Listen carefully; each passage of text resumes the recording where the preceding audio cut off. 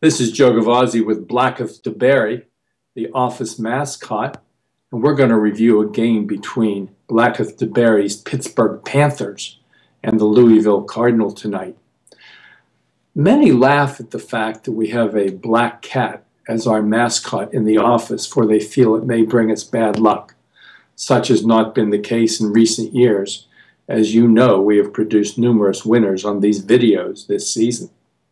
Blacketh DeBerry will certainly bring us good luck in this matchup of his Pittsburgh Panthers against Louisville Cardinals. Pitt is a team who, although on the positive side of the bubble, will certainly be highly motivated for this game. They lost by double digits to Louisville twice last year and then were routed by the Cards 59-41 in a previous meeting in Freedom Hall. In that game, Pitt committed 19 turnovers and could shoot under 30% from the field.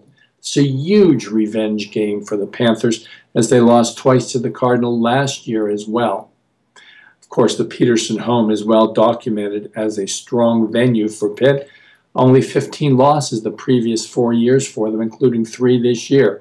It is a bit troubling, to be honest, that Virginia and Purdue, 2 other teams who come in here as a short road favorite, did emerge with victories against the Panthers. For Louisville, well, they have self-imposed bans for the postseason, and that means their prime goal is the ACC regular season conference title. They have that still within reach as they trail North Carolina by just 1 game.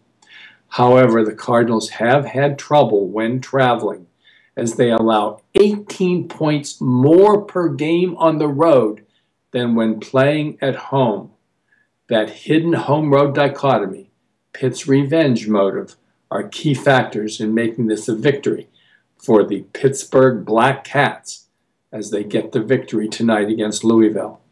Join me, Blacketh DeBerry, and the Pittsburgh Panthers as they roar their way to victory